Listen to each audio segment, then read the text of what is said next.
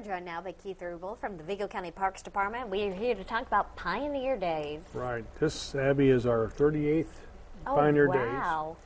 Days. And it's a fall event that the Vigo County Park Department's been putting on for those years, and we've always looked forward to having people come down, especially children.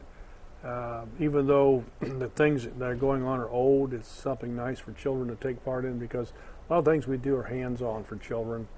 And there's a lot of people down there doing things that you won't see anyplace else, because the type of crafts that are going on are unique, things that went on many years ago.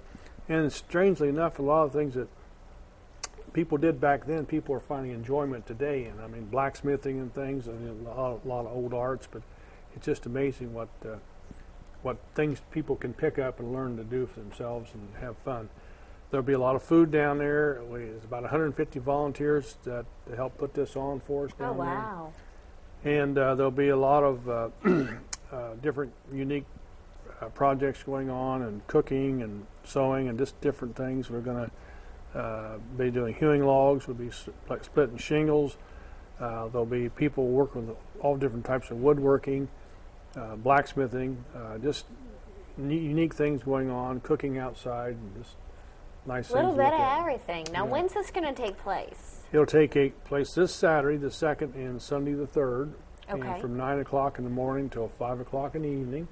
And just come down. It's free to get in. We do charge $2 to park. Where's it going to be held?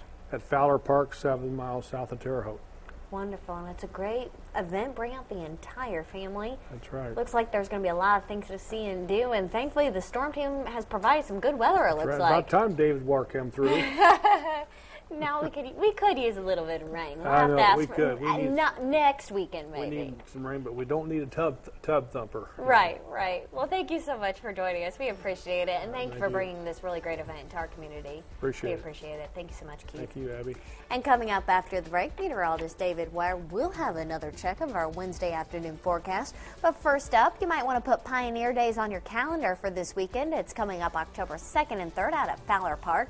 It's from 9 a.m. to 5 p.m. each day. And if you'd like some more information, there's a phone number on your screen. You're watching News 10 at Midday. We'll be right back.